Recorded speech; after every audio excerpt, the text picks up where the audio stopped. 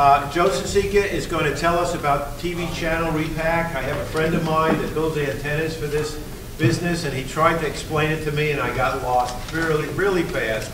I'm a two-way radio guy. I didn't quite understand broadcast. I've looked at Joe's slides. You will understand it thoroughly when he finishes. Joe. Okay, thank you. And thanks for having me at the Radio Club Symposium. I'm sorry, I don't think I'll be near as entertaining as Dr. Bruckner. And the only chance I might have is if I tried to play the piano, but since my brother stuck with the lessons and I went to play with the stereo, that wouldn't work either. So anyway, and I'm also, I'd like to, I was a bit inspired by the video and youth program, so I want to augment my bio verbally a bit in that I'm a graduate of Michigan Technological University, okay, and I was president of the radio club. It was the Michigan Tech Amateur Radio Club, now the Husky Radio Club, for 2 years. So that was very good to see in the presentation. And by the way, he's outside in showing you the snow when it's starting to melt, which is when you want to go outside. Because in my junior year of college there, we got 327 inches of snow. That's over 27 feet if we all say you do the math. It's luckily not on the ground all at the same time. It sublimates or whatever, but nonetheless, it seems like snow is an everyday thing from September 30th to April 1st. And I even went to school one summer to catch back up, and it was snowing on campus in July. It didn't stick. Nonetheless, I saw snow in July. Okay? So, a little bit about the TV channel repack and try to get into some details here of how things go. A little bit of drudgery between perhaps a couple of very interesting presentations, but hopefully you'll understand what's going on out there in the TV world. So a little bit of a brief history of the TV band. Probably a lot of you know this. Originally it was VHF only. We had channels 1 through 19, okay?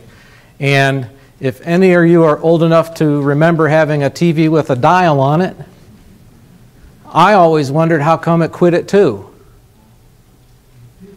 Yeah. The original ones had one. Yeah, well the TV my folks had or whatever, it stopped at 2, you know? It didn't have a number 1 on it, okay? You know, so originally there was a channel 1, so it's not an anomaly. Yeah. So the band wasn't contiguous. There was FM allocations and others, and channel 1 became problematic and was moved around to try to make it work. And it was eventually eliminated circa 1940 due to problems with IFs being used in TV receivers on the same frequency or very close by at 45 megahertz. Which was a common IF for TV receivers and also a common IF for television modulator exciters and transmitters, except some of my company used the 37 megahertz IF, and it probably has basis in getting away from 45. Okay, the UHF band was allocated in 1952, 470 to 890, not 806 as many of us probably have come to know, and it was up to channel 83. All right, channel 7383 was eliminated for the advanced mobile phone system in 1983.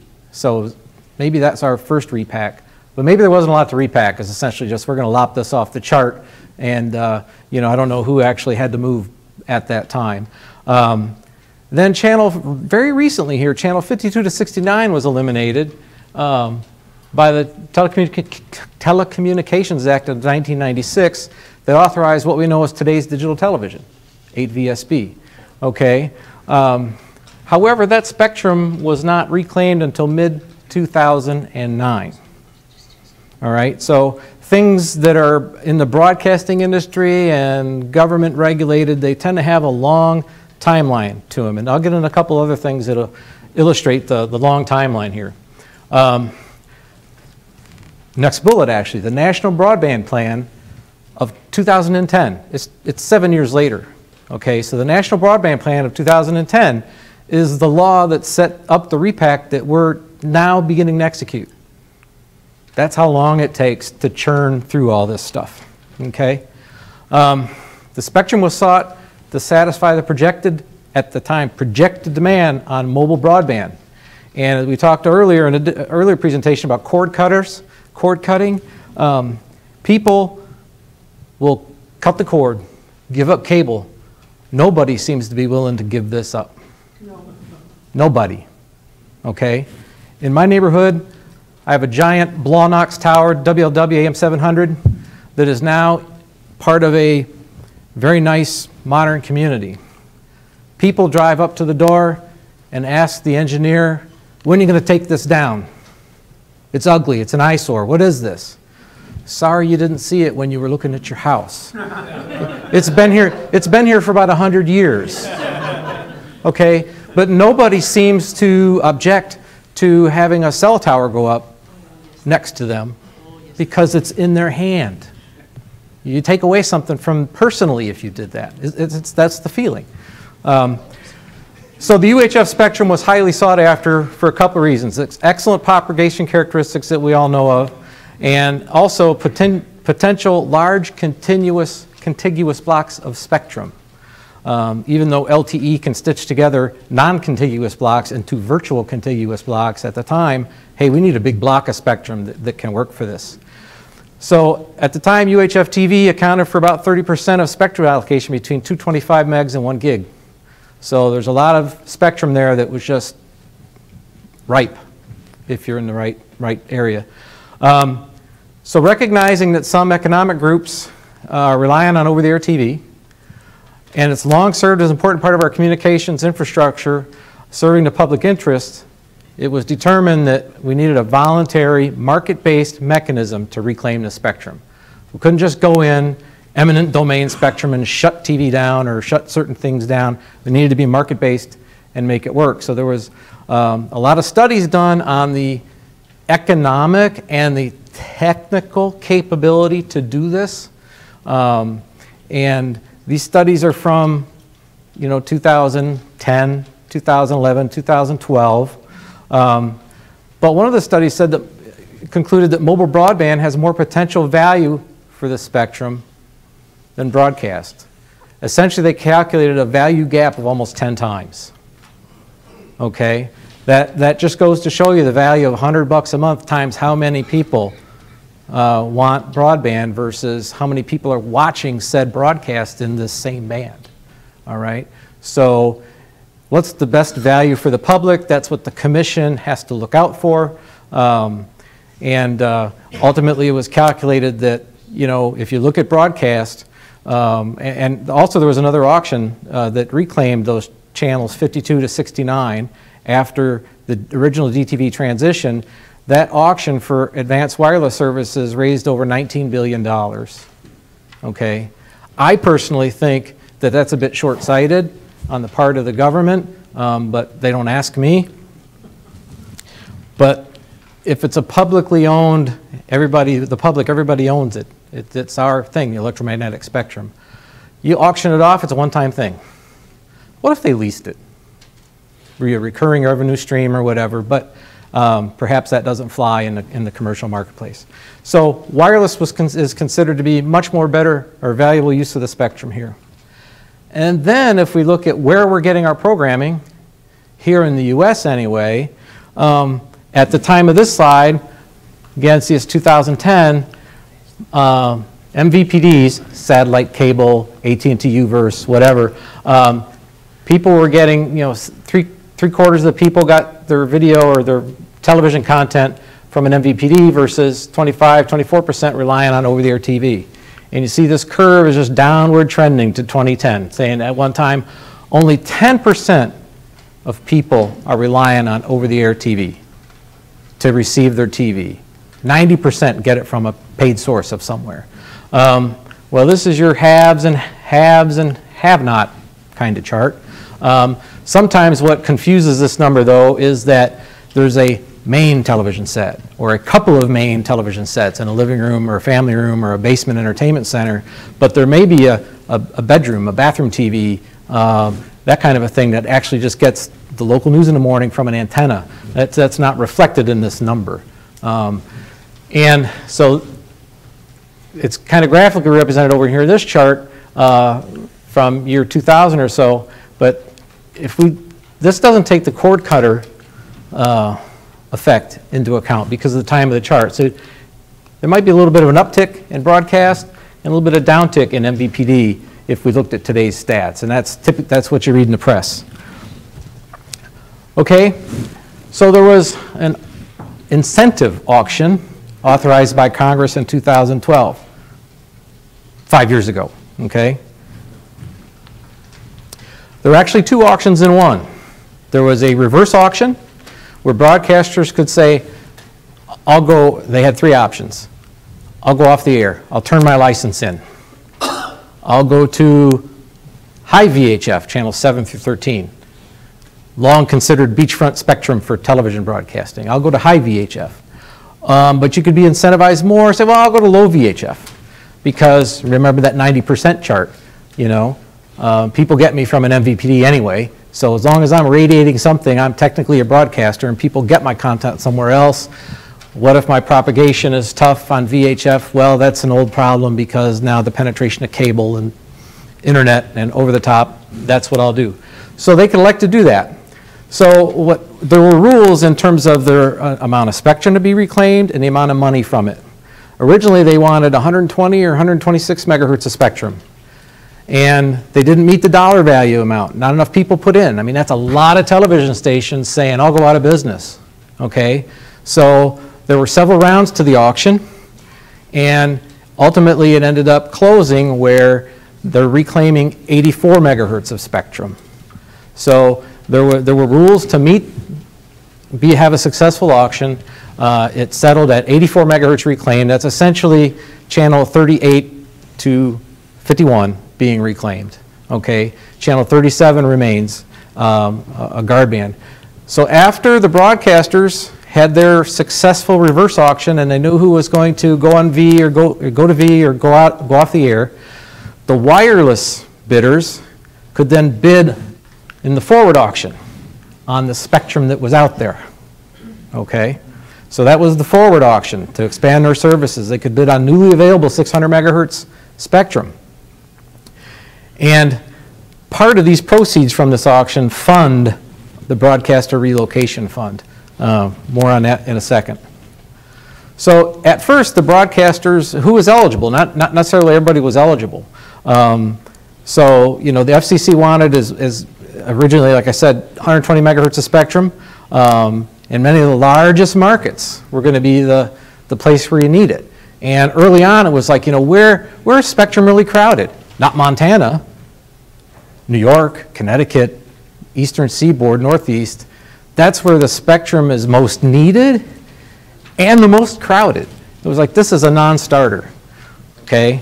But ultimately, it was made to work. And there's also a ripple effect. I was recently in a broadcast show in Indiana, and I thought that Indiana was far enough west that they wouldn't be that much affected.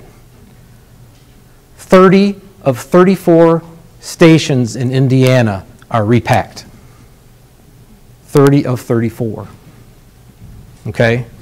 And Indiana is in here, okay? They are considered, depending on if you're in Indianapolis, Indianapolis is considered an interference. They have to calculate interference to Canada. Okay? So based on FCC's interference criteria and propagation and so on, you wouldn't think of Indiana having the chance to interfere with Canada, but nonetheless, it's there. So these were the potential reverse auction markets. You can see that it is highly concentrated in the Eastern Seaboard, but you have ripple effect here in what's called an adjacent market. So, you know, while New York City, of course, is being affected, you also ripple over into, you know, to the west. Detroit, Toledo, Cleveland, Columbus, that impacts down to West Virginia and Kentucky. Who would have thought? Okay, but if you look at I'll have a phase chart coming up in a minute, but if you look at what's happening, there are a lot of logistics going on that you look at and say, well, this is crazy, all right? So where I live in Cincinnati, a lot of the Cincinnati stations are being repacked, and then Dayton is a market just a little bit north. You all know Dayton, right? A lot of the Dayton stations are getting repacked onto frequencies that Cincinnati stations had to get off of. Okay, but there are rules. Or there are stations that are linked. You have to move. They have to move. We have to move. And to just sit back and say, well, look, why don't we stay here? You stay there. Call your buddy up. Let's file this. No, it would not necessarily work. There is a lot of behind-the-scenes math at work on interference and contours and everything, different patterns, antenna patterns, to make it all go together. So in the end of days, we cleared 84 megahertz from the TV band. Broadcasters got $10 billion for their efforts. Okay, so those broadcasters that chose to go off the air, go to V, totaled $10 billion. The wireless companies bid $20 billion on the reclaimed spectrum. So being that this clearing target was met, the dollar amount was met, the FCC had a stage rule that says, hey, green light, we're done. Now the fun begins.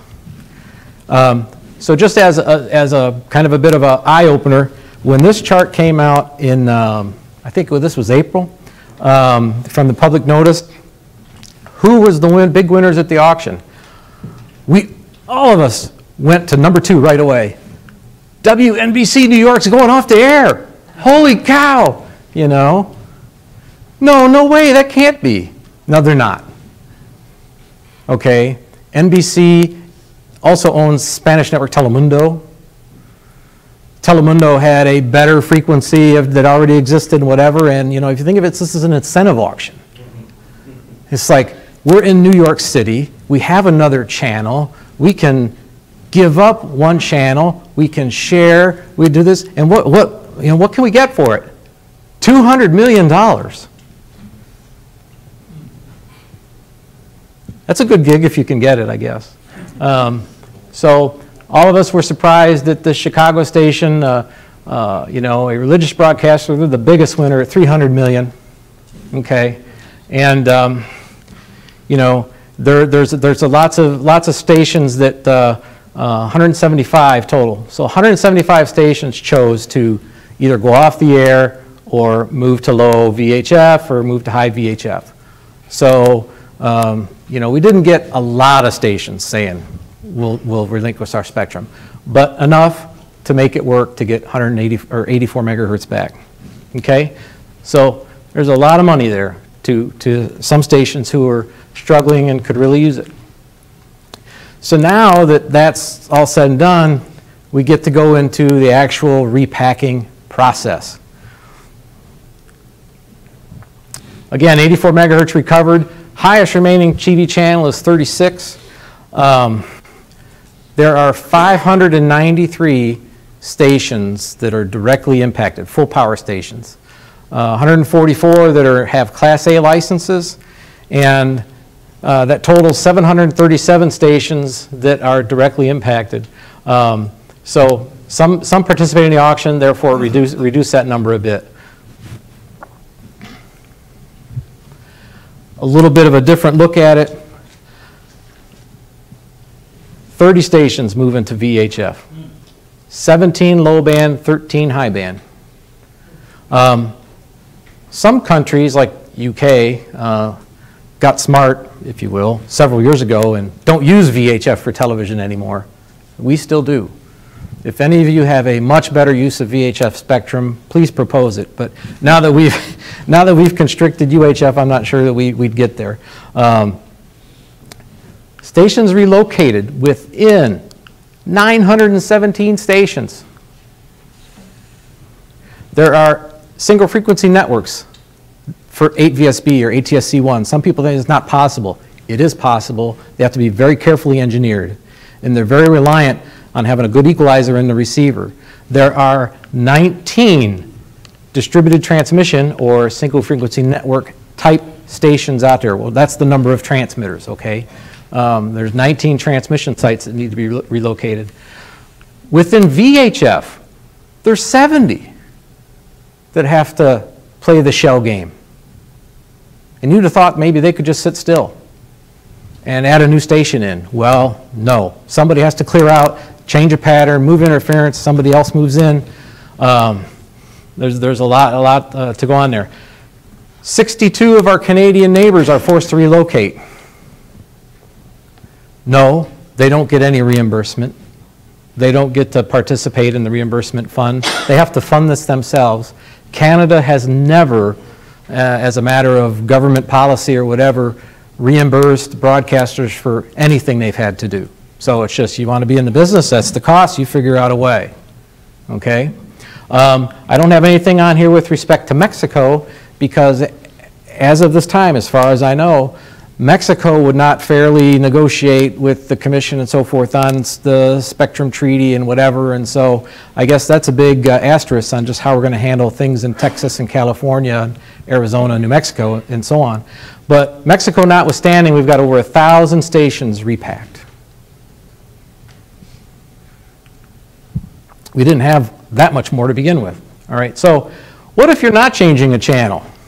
What if you decided not to put in the auction? I'm below channel 36, I'm on channel 31. I don't want to participate, I'm just going to stay in business. Can I be impacted? Yes, in more ways than one. A lot of stations now share a tower with another broadcaster. Or they're on a tower, they don't have their own tower anymore, they have a lease agreement with a company such as American Tower, Vertical Bridge. Okay, they will be impacted. Even if they're not moving frequencies, there will be work going on around them. At the recent IEEE broadcast symposium, a consulting engineer named Matt Sanderford was working on a repack job already underway in Texas, and there was somebody who wasn't in on the auction, but he was on the tower. And this station refused to turn the power down or go the extra mile to help him. He says, no, you got a window, 2 to 4 a.m., good luck. I guess they can do that, but when the shoe's on the other foot, they're going to regret it. So if there's a stacked tower top antenna, they could be affected. The shared antenna I mentioned. FM stations are commonly on a shared tower. You can't climb through their aperture at full power. They're going to have to go down in power, go to aux or something to go work on that tower. And if the tower loading for the new TV antennas and so forth says that, you know what, we need to get rid of that FM antenna, they might have to relocate. And they won't get reimbursed for doing it. Okay? So I got another slide coming up about who's going to help pay for that. As of right now, they have to pay for it. So this is the new UHF band plan. We have channel 37 for radio astronomy and other uses that remains as a guard band between television broadcast and the new wireless band. And uninteresting, wireless is in 5 megahertz pairs, TVs remains in 6 megahertz channels. The reason I really put this slide in here is that there's a guard band of spectrum between services. See, the wireless people get a guard band from radio astronomy, but broadcasters don't get a guard band on channel 14 from land mobile radio at all. Okay, and there's also the band channel 14, that's a few channels that actually share land mobile radio with broadcast, just depending on the market, all right? But in general, there is no guard band here between 470 and land mobile and television. It's a brick wall, okay? And so channel 14 was avoided like the plague. There were people that were assigned channel 14, they got moved off channel 14, that kind of a thing. But when you reduce the spectrum, there's going to be winners and losers, so to speak. So there were 20 full power assignments before repack. 8 of them won the lottery and got repacked off. I say, oh, that's great, we're getting off of that channel. 12 of them remain on channel 14, all right? but there are 30 new assignments in channel 14. That's the reason that's difficult is the RF filtering that's required at the output of the transmitter to protect the land mobile radio receivers. Okay, so it's essentially the new service. The burden is on the television broadcaster to make sure that he does not interfere with any land mobile radio that is already in the band down there. Okay. Thought I'd show this to show you how just big and burly a channel 14 filter can get to solve that problem.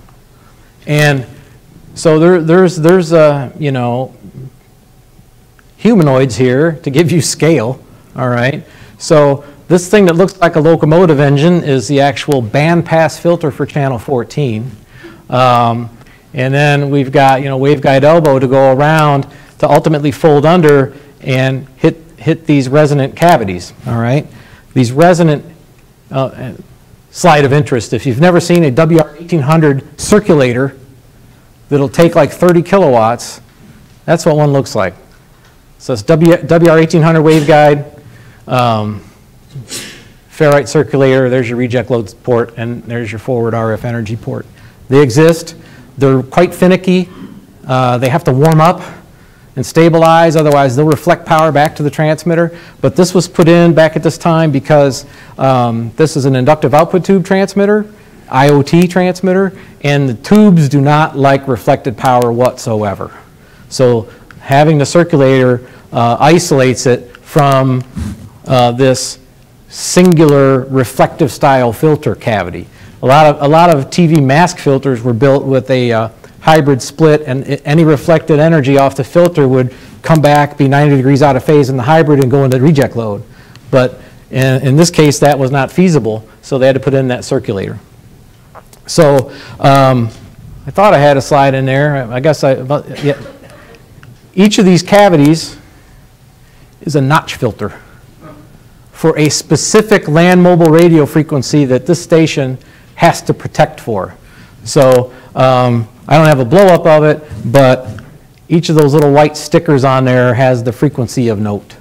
So essentially, we go through the bandpass filter and then we loop around and we go through a section of notches to just further protect the land mobile radio that's down there. Okay, so we're going to have 30 new assignments and people with those problems, and every one of them is unique. Every one of them is unique to the land mobile radio profile in their market. Okay, so that's going to be a, you know, bag of kittens. So we're on the clock here. These are the construction phases that the commission put out as part of the public notice. And phase one, well, all of them were, you know, this is approximately where we are today. We're running. We're repacking. Okay, so what a person down here, a station down here in phase 8, if they're ready or they can just kind of get it done for a couple weeks worth of work, go ahead, get done. And then the facility has to sit idle until you get out to the test phase, essentially, okay? Because other people have to go and make way for you and that kind of a thing. So in phase 1, we got 94 stations. Phase 2, 114, 95, 110. You know, you take them in little chunks, you say, yeah, it might be doable. But if you look at the schedule, this is a perfect Gantt chart.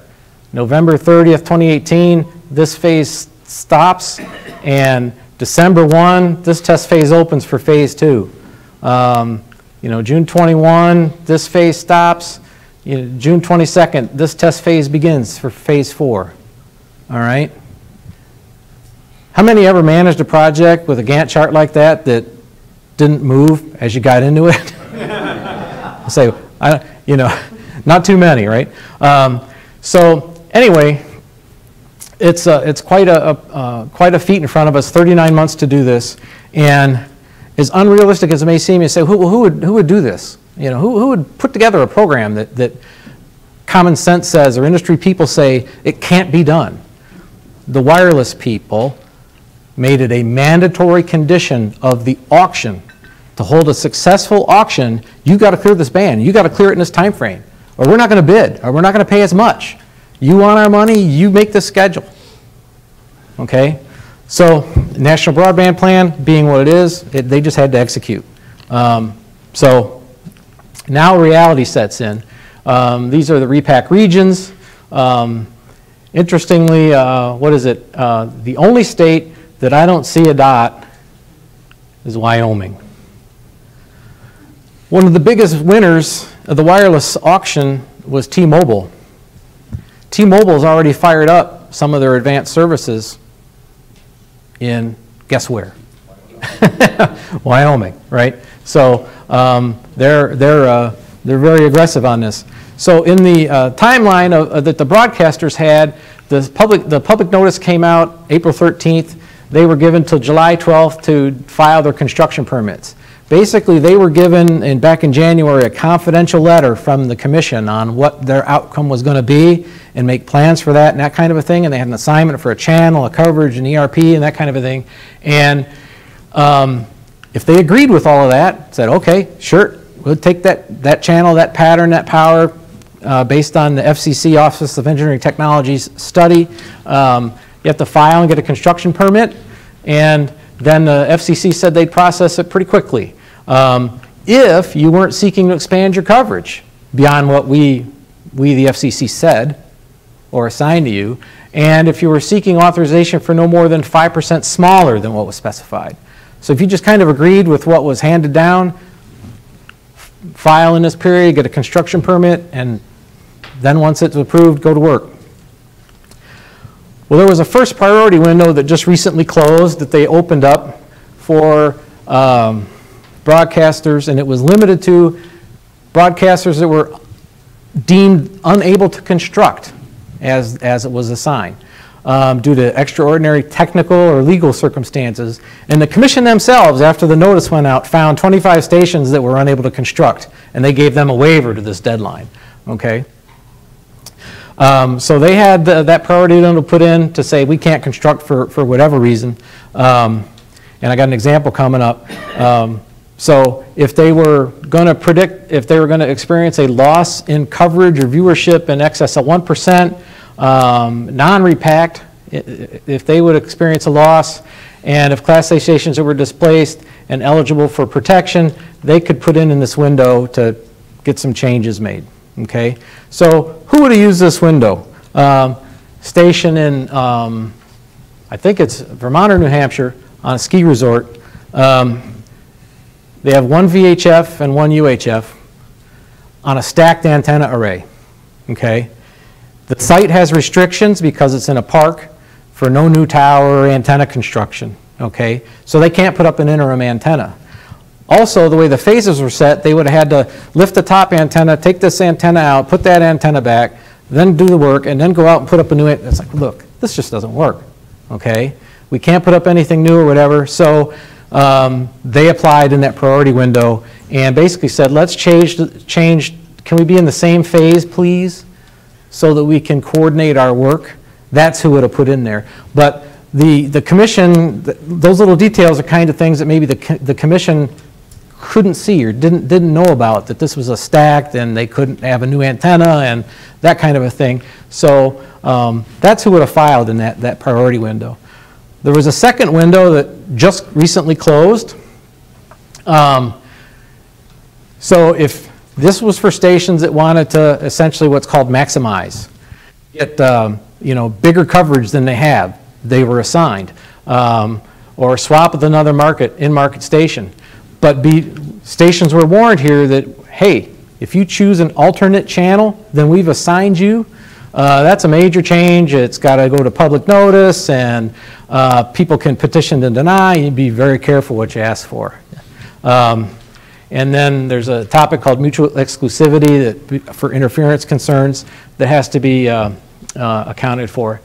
Then, if there's unforeseen circumstances during the construction period, if you're unable to construct by the phase completion deadline, or if a station is unable to cease operation on the pre-auction channel, you have to propose a creative solution. They didn't let stations just throw their hands up and say, oh, this is impossible, fix this for me. No, you got to do your homework and figure out how to do it. Station can seek a single extension up to 180 days. It's got to be filed at least 90 days before the deadline. And the station can seek additional time beyond 180 days only pursuant to what the FCC's term tolling, acts of God, delays due to administrative or judicial review. I don't know if any of you remember in the original DTV conversion out in Denver, things were behind by 2 or 3 years because of local park and zoning that says you can't do anything out here. Okay, so judicial review. And here's the real thing. Extending that deadline does not extend your phase completion date. Unless the station is granted a special temporary authority or otherwise, the date the station has to cease operation on its pre-auction channel is the phase completion date. That says go off air. Okay? I'm a little bit short on time, so I'll just real quick on the reimbursement thing. Stations will be reimbursed for their repack expenses, up to 80% commercial, up to 90% non-commercial, that's PBS broadcasters. But it's subject to how much the actual requests match up to the $1.75 billion repack fund. And the total submissions are over 1.75. That's 2.1 stations estimate they'll take. Okay? So they're going to exhaust the fund. Will Congress take some action? Yes. There's the Viewer Protection Act, introduced by Frank Pallone in July to create $1 billion additional, fund a $90 million viewer education effort, reimburse FMs, you know, basically make the whole thing whole. It has bipartisan support in Congress, so we hope it goes through. Then there's the Viewer and Listener Protection Act. So difference, rep, senator. Okay? So in the House and in the Senate, there have been bills introduced with bipartisan support to, you know, very concerned rural America, or rural America be disproportionately harmed. There needs to be adequate resources and appropriate timeline. We got to cover this gap. We got to protect stations from going off the air, because one of the things the FCC always has as a test criteria at the very end is this in the public interest? Okay? So is it in the public interest to tell that station to cease broadcasting until they get everything squared away? It's a bit of a test. There's going to be a big demand on tower resources. You know, that picture that Mike had in his presentation, those two guys on a tower? Not everybody likes to do that kind of work, okay? It takes specialized resources. And it also takes specialized resources to climb tall broadcast towers versus a cellular tower. So there's going to be a huge impact on these crews. And, you know, just in September, we had 3 people killed on a tower in Miami doing repack work. All right? There aren't that many of them to begin with. All right? This is dangerous work. We lost people during the original DTV conversion. We've already lost 3 people doing repack work. You know, I wonder if they'll reassess the deadline. So far, no word on that. So one of the tower companies that leases tower space, American Tower Corporation, they estimate that once we get into here about phase 3 or so, and we got some stations in phase 1 that are repacking and some in phase 2 that are repacking, and we get to phase 3, out of resources. Everybody that's qualified to do this kind of work is going to be busy. So that goes to the story of the Gantt chart pushing out in the end. Notwithstanding any hurricanes next year or any other natural disaster or whatever, or, you know, let's hope we don't have any more fatalities. So to wrap up here, this isn't broadcasting's first rodeo, but it is different in that, unlike in the DTV transition where everybody got a second channel to simulcast for a period of years, there's no second channel. Okay, you just got to build this whole new facility, switch it. All right. Everybody believes it's going to take longer than scheduled. The original DTV conversion that finished in 2009 took 3 years longer than originally planned. It was supposed to originally be done in 2006. Okay, and we've got less time to do essentially maybe a little bit more complicated work. You know, moving antennas down and tower work and reinforcement or whatever, that didn't get sped up. There's no Moore's law for that. Okay, that's just people and talent with the right gear. it's going to cost more than we budgeted. And, repurposing a spectrum to higher value use is an ongoing pursuit. We see it every day in different things. And recently heard a speaker from the Defense Department talking about sharing spectrum. He says, we have this mentality that this spectrum is for broadcast, this spectrum is for land mobile radio, this spectrum is for this spectrum is for that. He says, that doesn't necessarily work. It's just too finite anymore. There's too much communication going on. So if you're in Alabama and you're in a site and there's an issue with military use and there's no TV broadcast in it, why can't we use it? And it goes up in the microwaves as well. It's not just a TV problem, it's just the RF electromagnetic spectrum problem. So, I'd like to leave you with that is something with spectrum sharing in our future, just like this wireless microphone thing over here is currently set on channel 28. We're spectrum sharing TV channel 28 with this wireless microphone, and if a Pittsburgh station repacked in the 28 and went on air 12 minutes ago, they would have blown me off. Okay, so real everyday things. Thank you.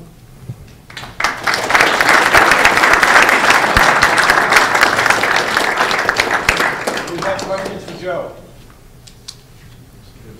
Yes. There is a sharing issue also with radar. There's a lot of work being done on sharing the common radar frequencies. Okay. So it's not only Yeah, it's everywhere. I mean, there's only so much spectrum. So, yes. Joe, do you see this as the beginning of the demise of UHF broadcast television? Sure looks like that to me. Well, it's the third demise, if you will. And I think while we can tend to hang our heads and think yes, ultimately broadcasting does a public service. And Stop them yet. but it's still to the point of working. I mean, we can get so much in a 6 megahertz channel now that we couldn't get when it was analog. I mean, the only thing you got was that program, right? So with the efficiency in spectrum and reuse and so on, that we can get multiple programs in, hopefully it's not the death of it. And like I say, it's a vital part of infrastructure, the U.S.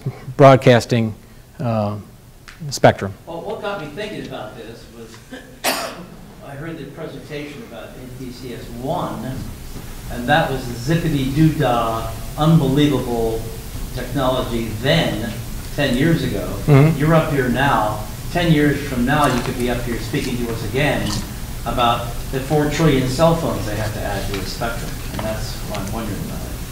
Yeah, but one of the things with cell phones, well, and that's if you look at the 5G cellular,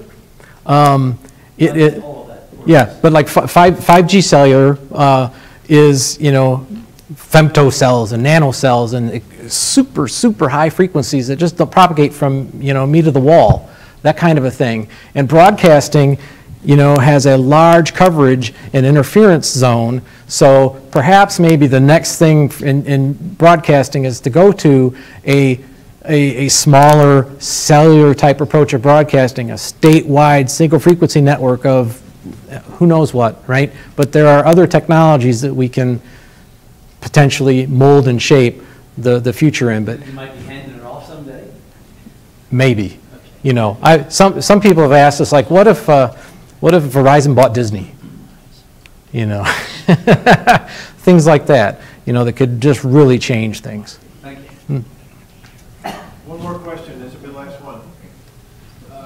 There was a station, Channel 3 in Nevada, and somehow they're able to relocate that station to New Jersey without any competing applications or anything. Was that part of repacking? This was fairly recently that this happened. No, I don't think so. I think that was a legal loophole, and my colleague Mike can better answer that than I can. The legal loophole was something about it goes way back, every state had to have a UHF, had to have a VHF channel. And somehow they figured out that, hey, New Jersey had no more VHF channels and we need one there. So they took it from Nevada and used it. So there was a legal loophole. Joe, thank you very much. All right, thanks.